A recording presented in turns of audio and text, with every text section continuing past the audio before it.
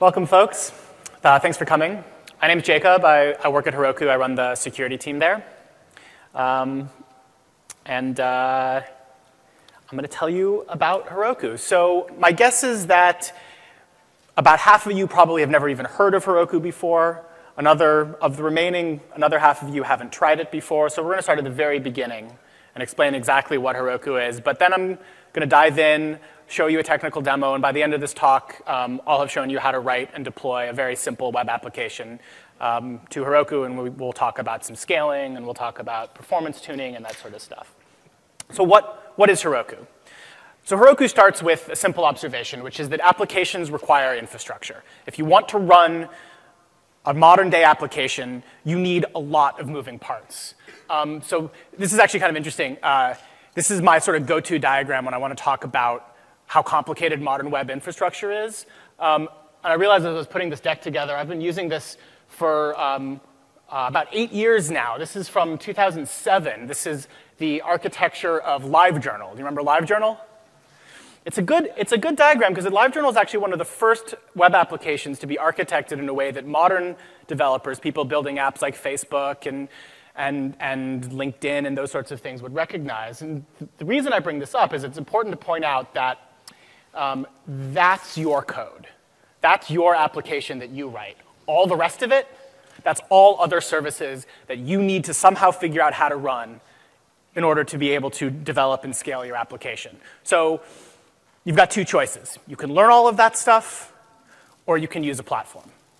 And so Heroku is really about letting customers focus on their applications and letting us do the rest. You know, I like to say we wear the pager. We're the ones who get paged when our infrastructure has a problem. We build all the rest of the stuff. You concentrate on your app. If it's time for your application to serve more traffic, you literally drag a slider to increase the amount of traffic that your application is able to handle. It's that easy. And applications large and small use Heroku. Macy's is one. Toyota Europe, if you buy a car in Europe, you're using a Heroku application as you configure the color and the trim and the paint options.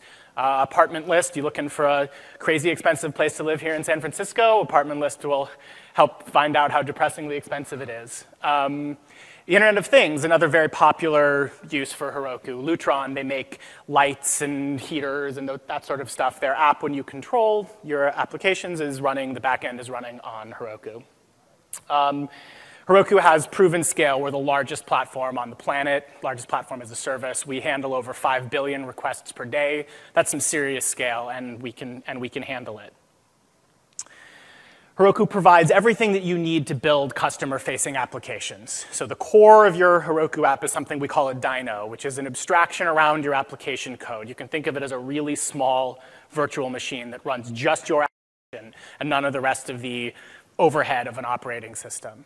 And dynos scale horizontally. So to serve a little bit of traffic, you use one dyno. You need to double your traffic, you use 2 dynos, 10, 100, whatever. We can handle it. We provide a PostgreSQL database that we run and maintain internally. We have some of the best SQL database engineers working for us, contributors to the open source project.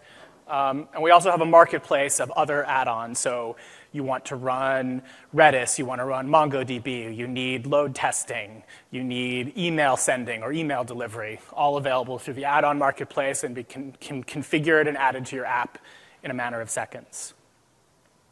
One big advantage that we have over other platforms is being part of the Salesforce family. We have a product called Heroku Connect, which is a bidirectional sync between your Salesforce data and your Heroku Postgres application. So you can write customer-facing applications on Heroku and back-office applications on Force.com that both interact and deal with the same data, and everything is transparently synced bidirectionally. So that's the 100,000-foot overview. Let's drop down maybe to the 10,000-foot view, and I'll give you sort of an overview of what Heroku looks like from a technical standpoint. And then I'll dive in and give an actual demo, and I'll show you how to build and run an application. So Heroku is sort of language agnostic. We don't care what language you use to develop on Heroku. You can use whatever language you're already familiar with. We sort of have core support for a bunch of languages that we run and maintain internally: Ruby, Python, JavaScript, Node.js specifically, Java, PHP. But basically any other language you can think of can be supported through a feature called build packs, which essentially specify the runtime that your application runs underneath. So if your favorite language isn't up there, chances are someone has already built support for it, and if they haven't, you can do it yourself. It's a fairly simple API. Heroku is developer-oriented. We put sort of the developer first. All of our interface, all of our usability, all of our tools are oriented towards people who already are professional software developers. And so the main way you deploy to Heroku is through Git, through version control. We've sort of noticed that version control is something that is a necessity that every developer needs to do to be successful in their job. And so to deploy to Heroku, you do it directly through your version control tool. And because of this, we can provide a really sweet deployment experience where you can write code locally on your laptop. I just wrote some code on the train on the way into San Francisco this morning. No internet connection, running locally on my laptop, playing around with new things. When you're ready to then run that, it's one line. You can push it to Heroku and see your application running, immediately get feedback, and iterate very quickly. Our developers on our platform can and do deploy hundreds of times a day. We use Heroku, of course, internally all over the place, and we, as a company, deploy hundreds, sometimes even thousands of times a day. Deployment is it's not a big thing with Heroku. You just sort of push little incremental changes as you need them. Heroku also provides some strong guarantees around erosion. When you do that, git push Heroku master, what you're doing is you're packaging up your code and you're pushing it into Heroku. And Heroku is going to do a few steps there. It's going to create an environment. That's the build pack I talked about, which kind of is the base language and runtime that your application runs under. It's going to compile that into what we call a slug, which is sort of a compiled version of your application. At that point, it adds configuration and any add-ons, databases, services you've added, and it bundles all of that up into a release.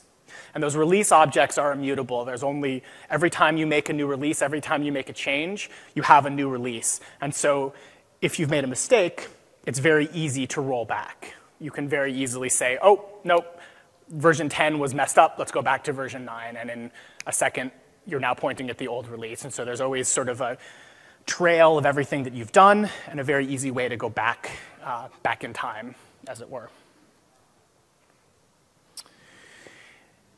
So a little bit more about how the deployment process works. As I said, you kind of push the code in, and Heroku is going to do a bunch of stuff, pulling in your code, building it with the build pack, setting environment variables. And when it's done, it creates that release object. And that's what runs inside these dyno environments. And so the dyno is just sort of a packaged running version of your code that your application actually interacts with. And you can then scale out those dynos horizontally as you need more of them. And so the developer workflow is mostly oriented around a bunch of command line tools. We've observed that most developers seem to be pretty comfortable working at a command line interface as opposed to web-based interfaces, so we provide a command line interface. There is also a web-based console that can do all of the same things, and then there's also a low-level API, so you can build higher-level abstractions on top of Heroku's building blocks in your own code. So that's the high-level overview. Now let's dive in and do a demo. So I'm actually going to try to do a live demo here, which means stepping away from my slides. If you download these slides later, you'll find that they have everything I'm going to write. So it's a high-level overview of what I'm going to do. I'm going to write an app, a very, very simple app. I'm going to use Python. That's the language I'm most familiar with, but I could do this demo in any language that I wanted to. As you'll see, it's it's the simplest app that I could possibly write. I'm going to run it locally here on my laptop to make sure that I've written the code correctly. I'm going to add this application to my version control. I'm going to create a Heroku application as a container for this code that I've written. Then I'm going to deploy. I'll do the first deploy, and maybe I'll poke around at it and show that it's running. Then I'll talk about some sort of common things that you do in most applications and sort of show how they work on Heroku. I'll show how logging works and how log retention works so you can kind of track your app through its paces. I'll talk a little bit about these add-ons and show how you add pieces to the application to perform other services, other data stores. I'll talk about configuration variables, how you control the sort of setup and configuration of your app. I'll talk about those releases, demonstrate rolling back and rolling forward. And finally, I'll talk about scale, show you how to scale up your application to handle load. So let's give this a try.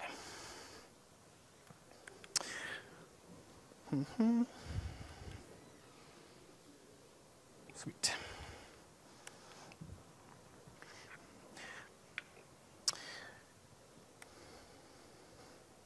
Oh, sorry, I'm going to get my script open here.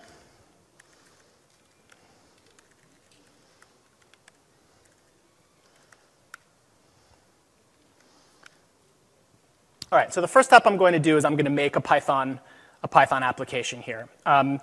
This is, if you're familiar with Python, you'll recognize these steps. These are the same steps that I would go through when making any sort of new Python application. I'm creating a specific directory structure, I'm installing Python, and I'm installing Flask, which is a lightweight Python web framework, and GUnicorn, which is the server framework that runs my application.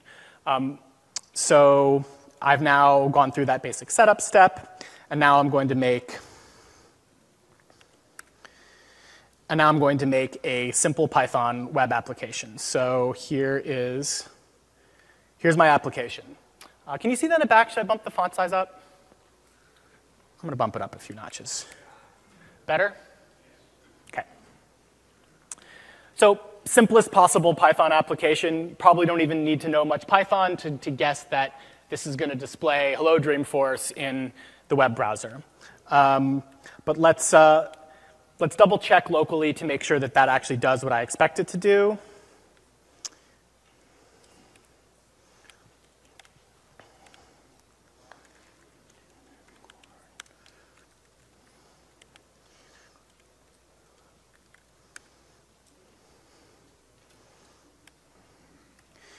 And here's my web browser running locally. And there it is. You can see it says Hello Dreamforce. So this is my application running locally. One thing to point out so far, I haven't typed the word Heroku yet, right? I'm just writing a Python application here. And this would be the same in whatever language that you happen to be using. Heroku is not a framework that you have to download and run. Heroku runs your code. And you'll see this repeatedly as we go.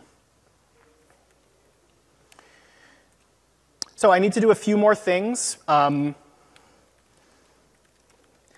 need to tell Heroku what my dependencies are.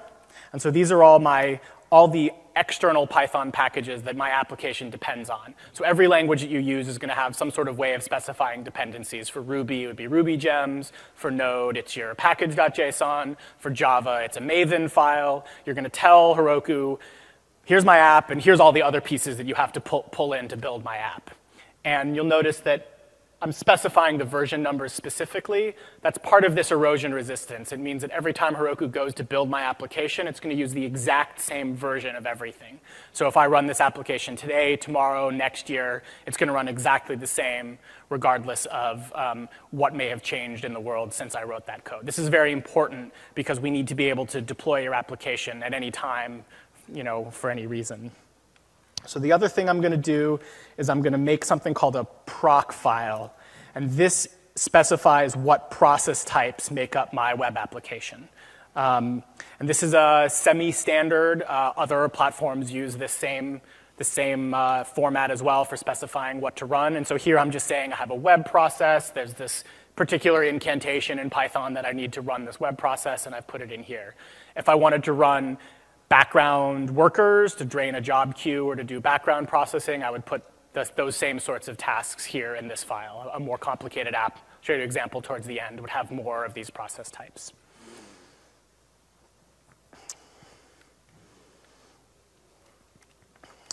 So at this point, I can now check my code into Git.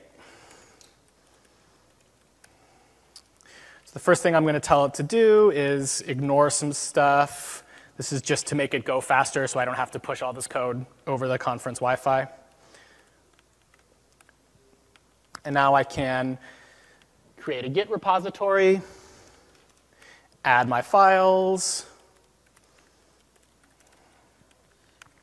So one important thing about using version control as a deployment mechanism is that it forces me to follow a best practice here, which is to make sure that all my code is versioned and tracked. Again, we sort of noticed that version control is considered a best practice by most application developers, and so we kind of bake it into the core of the product. Heroku wants to encourage you to do the right thing. We want to make best practices easier than not doing them.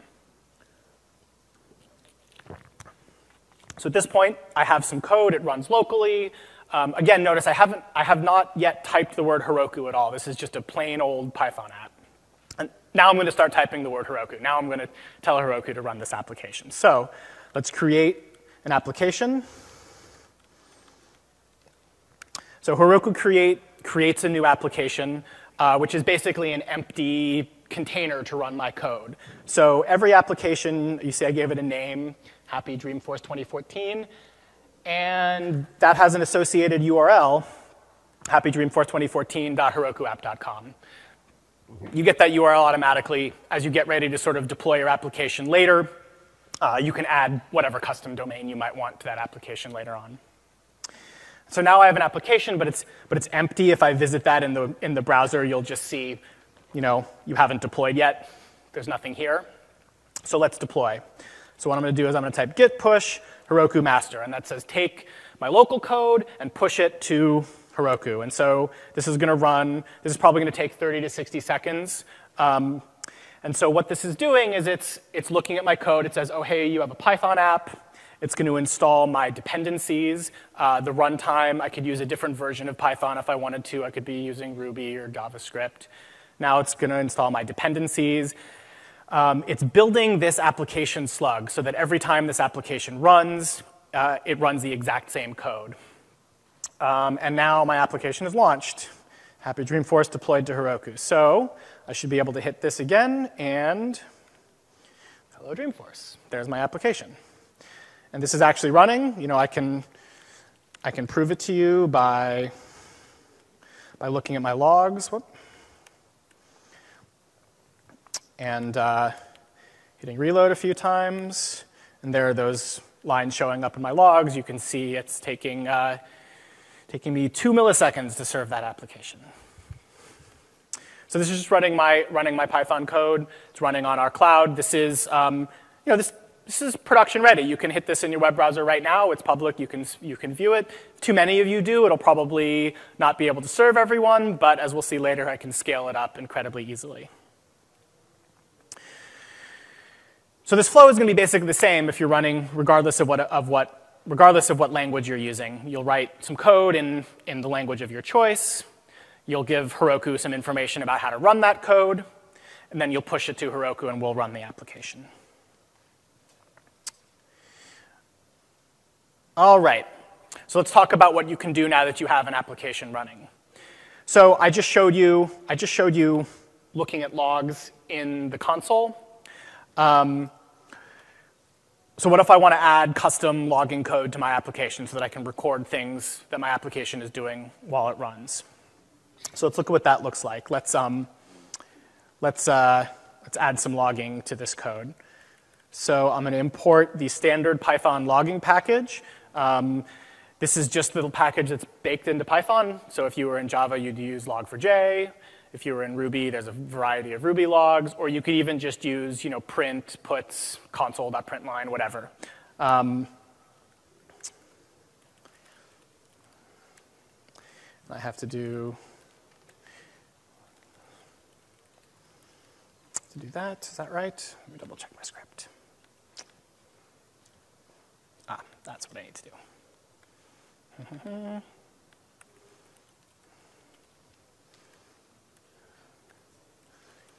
So let's add a little bit of debug logging.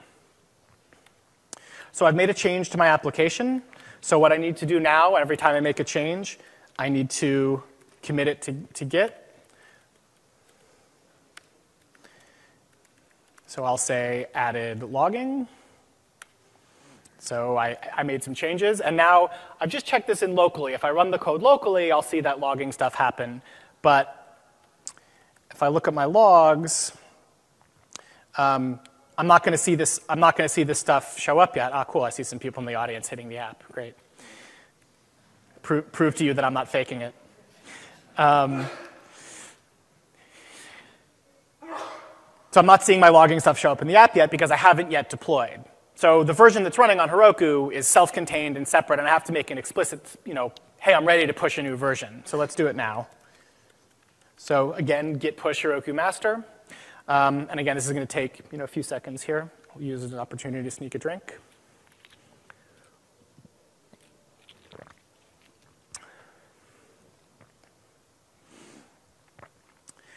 One thing you'll notice, it was a little faster the next time because Heroku is detecting that I haven't really made any changes, so it's just going to sort of recompile and change the application. I haven't changed my dependencies. I haven't added or removed add-ons, so it's easy for it to make a new deploy.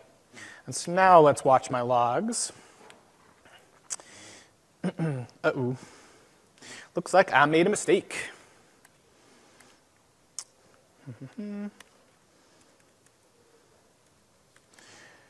So I had a bug there. Oops.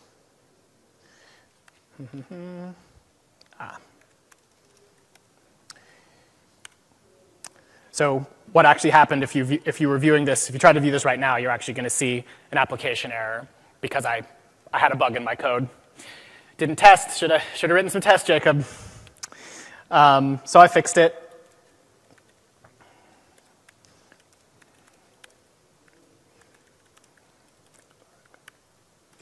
And we'll deploy again.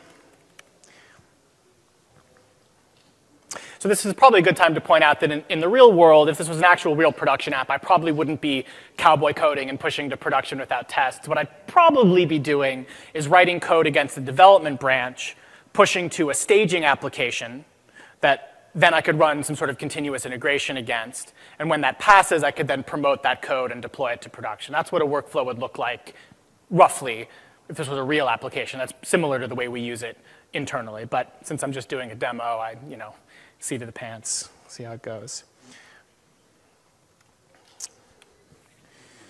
All right, so at this point,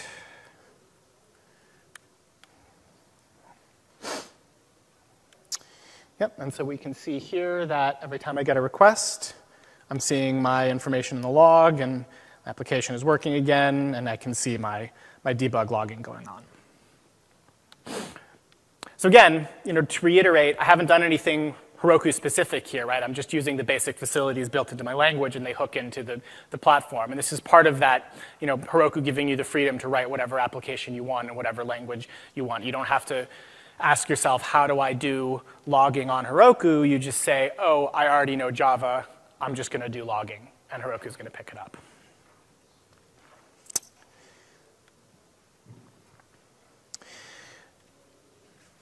So Heroku gives me some tools to see my logs. I can do things like source equals web, just to show the logs coming from just my app.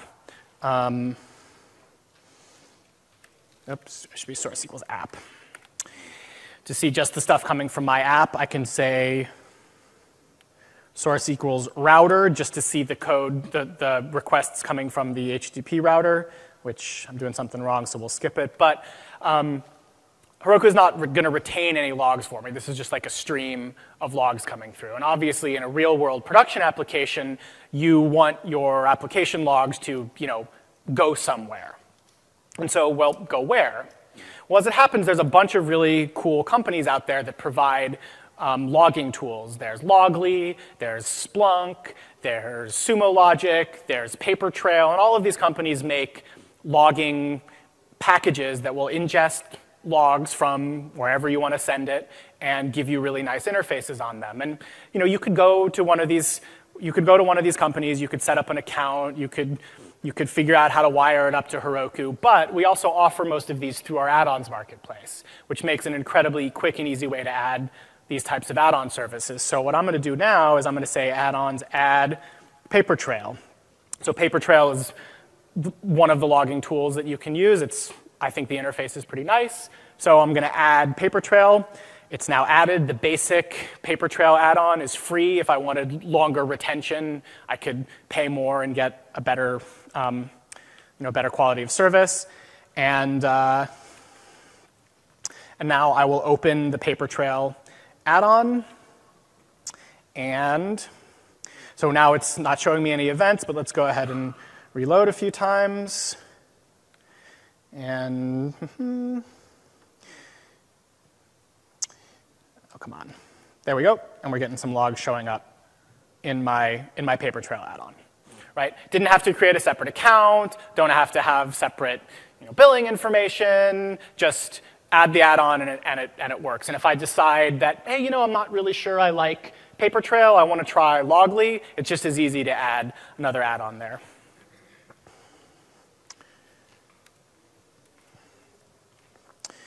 So let's talk real quick about a few add-ons.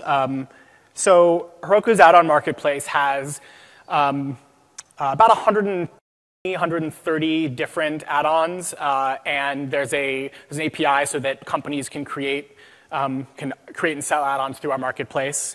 And these are all sort of developer-oriented tools, so data stores, tools for load testing, tools for log retention, et cetera, et cetera, et cetera. And I want to mention a few just to give you an idea of what's out there. I mentioned Heroku Postgres. So this is sort of our data store of choice. It is offered through the add-ons marketplace, but it's also something we run internally. So this is a standard Postgres SQL database. We run the largest public fleet of Postgres databases in the world. We know a little bit about them and how to make them scale. There also are MySQL add-ons run by other companies. We like Postgres, so we run it in-house. New Relic. If you've done web application development before, you're probably familiar with New Relic. It's one of the best tools for diagnosing and understanding errors and performance problems in your application. New Relic is incredibly easy to add, just as easy as I added Papertrail just a minute ago. There's also things like Postmark. So Postmark is basically an inbox for your app. You get an email address, and every email that gets sent to that address gets translated into a post request against your web app. So you can handle incoming email the same way you handle web requests. So it makes it really easy to build apps that integrate with the web. Similarly, you can use Twilio. They've got a booth here. They're a really sweet SMS and MMS integration toolkit. And I mentioned before Heroku Connect. That's another in-house add-on which provides synchronization between your Postgres database and your Salesforce data, which is pretty great and kind of magic when you see it. Stop by our booth at the Dev Zone if you want to see a demo of it. It's pretty cool.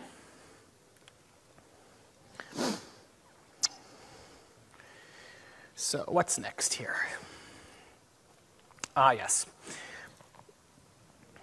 So another basic building block of Heroku are what are called configuration variables. And you would use these for configuration for your app, but also secrets like keys and API tokens and that sort of stuff. There's sort of a separate storage for these away from your code, away from your database. And they're versioned the same way your code is, so that you can sort of version configuration and environment changes the same way you version code changes. So I'll give you an example here. We'll do this. Instead of saying hello Dreamforce, we'll say hello to something based on an environment variable. So I won't make the same mistake I did last time. I will test this locally, make sure that it works. All right, seems to work. So now add environment.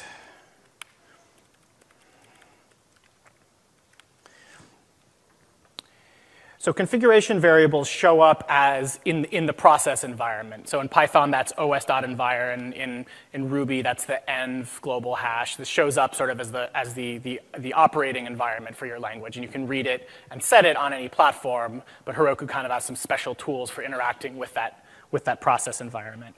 So let's see, we done with deploy yet? One more sec.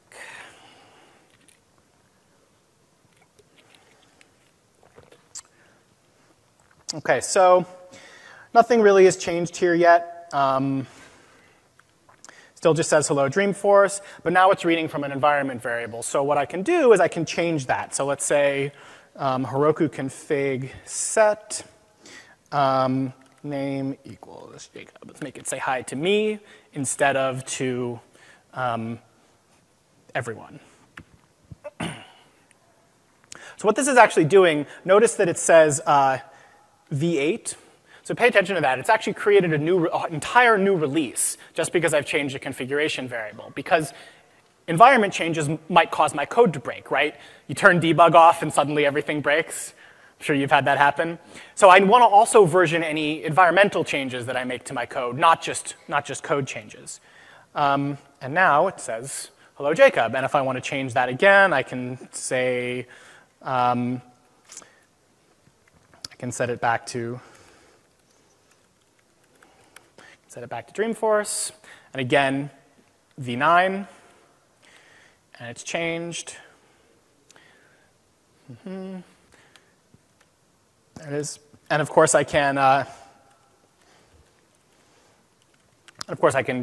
get those variables as well and see what they are, et cetera. So we've been talking about these versions, so let me show you how that works. So again, I've mentioned every time I do a deploy, it's creating sort of a static, immutable release of my code. So let's take a look at those. If I say Heroku releases, it's going to show me all of the different versions of my code, and you can see, okay, so I did a deploy, I did a deploy, I did a deploy, I added the add-on, I did another deploy, I set some config vars. So let's say I want to, so right now it's saying Dreamforce because I set it there, and I'd say, oh, I want to make it say hi to me again. So I can say Heroku rollback v8. I can say go back to version 8, and it's going to say okay. And notice how quick that was, right? That code was already compiled and running, or already compiled, it wasn't running. So all that Heroku had to do is just say, oh, you want version 8? Great, I'll point your URL to version 8 now. And now it's back to saying hi to me. And notice that didn't actually precisely go back in time. It actually created a new version, right? It made a copy of version 8 and deployed it as version 10. Because you don't want to lose history when you do a rollback, right? So now this works. So let's try it again. I can roll back to version 9, and we're back to saying hi to everyone, I think. Come on, Wi-Fi.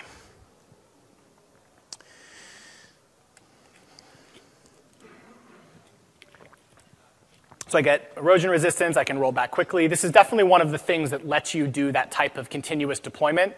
If mistakes can be fixed very quickly, it's a little easier to make those mistakes. It's a little less risky if you can stage a roll and go, oh no, pull it back. I'm not done with that. So finally, the last piece of the puzzle, now I want to make my application live, and I need to handle more traffic.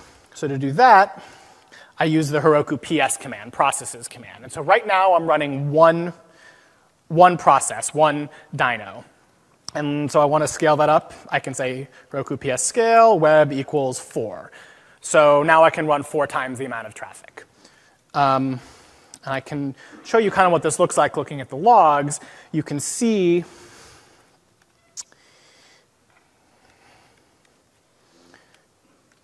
as I load the page,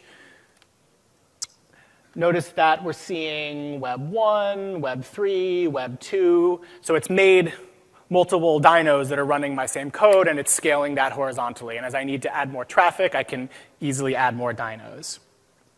I can also scale to different types of dynos. So there's what's called a 2x dyno, which is twice as big, twice as much memory, twice as much compute. So maybe I don't need 4 times horizontally. Maybe I need some more space vertically. So let's go to 2x dynos. So now I'm running 2x dynos. And there's, I can scale these up dynamically. There's a soft limit of 100 per app, but you can contact us and we'll raise that limit. There's essentially no real limit on how far this can go. And if I want to understand the performance of my application, I can use some stuff built into our dashboard. So everything I've been showing you from the command line is also possible through our web-based dashboard.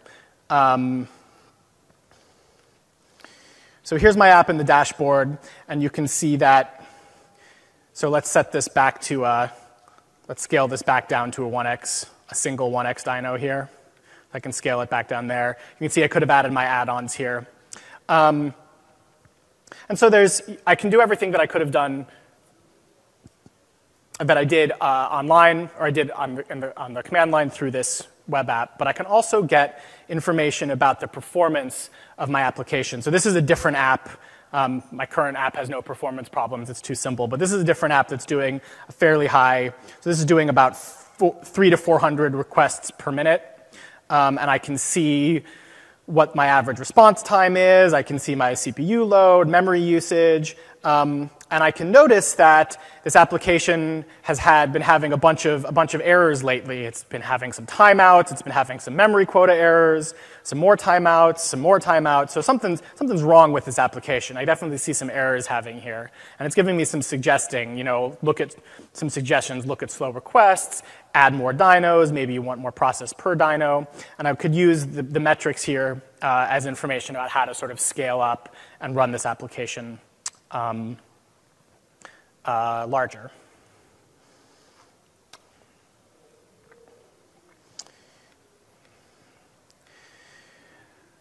So the key points is that the sort of key difference around Heroku from a lot of other platforms is that Heroku builds a pop of tools that developers already know and already understand and are already using. We take an approach of paving the cow paths, look to see what developers do and make that the way that Heroku works. We want to be as seamless and as disappearing as possible. We're happiest when you forget all about us. We want to make it very easy to scale, and we want to reduce the operations effort. We want to wear the pager so that you don't have to. If you want to learn more, Heroku.com is our site. We have a bunch of getting started guides at devcenter.heroku.com. And we also have a booth in the dev zone, which is actually where I'm going to be just after this talk. So if you want to talk to me specifically and don't catch me between, come over to the booth and you can find me and we can talk there. And you can always contact me, Jacob at Heroku.com. Thank you very much.